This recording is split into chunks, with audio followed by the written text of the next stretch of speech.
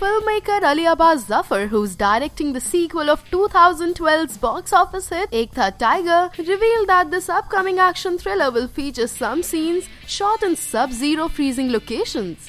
Oh my god, that's gonna be quite troublesome for the actors and the crew members to shoot in such situations.